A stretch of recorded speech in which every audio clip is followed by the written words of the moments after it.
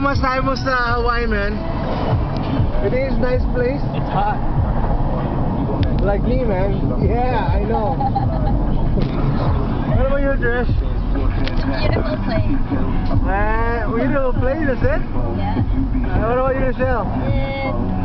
It's exotic. Like Exotic, eh? Parang Pilipinas eh. Exotic like me again. Anyways, we're just driving, going. Where are we going right now?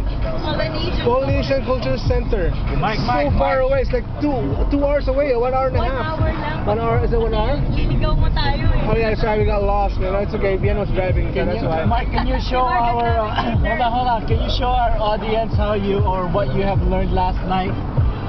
Your lip curl? The lip curl. Come on, man. Show it. Show your lip curl. Thank you very much. Come on. And say thank you very much. Thank you very much.